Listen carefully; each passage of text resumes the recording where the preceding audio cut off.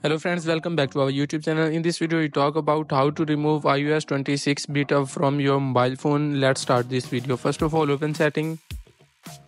After this, tap on Wi-Fi and make sure your internet connection working properly. After this, go back, tap on general, scroll down and you can tap here VPN and device management and check if any VPN is connected. Turn off VPN. After this, go back.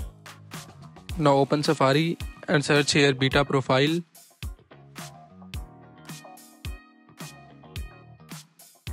Now tap on first website.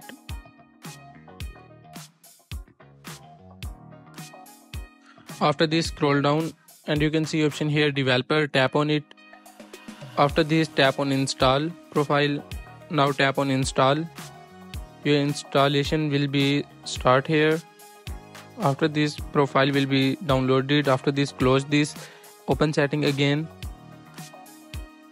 And here you can tap on profile downloaded.